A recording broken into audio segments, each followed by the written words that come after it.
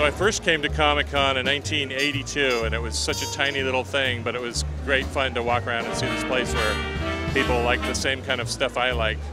But Sam and Max made their first impression at Comic-Con in about 1992, and we actually had a booth with a photo booth, and you could stick your head through the back of one of the covers, and I did a special t-shirt and these enamel pins and stuff. So it was fun to meet the people that had been reading the comic for a couple of years and enjoying it.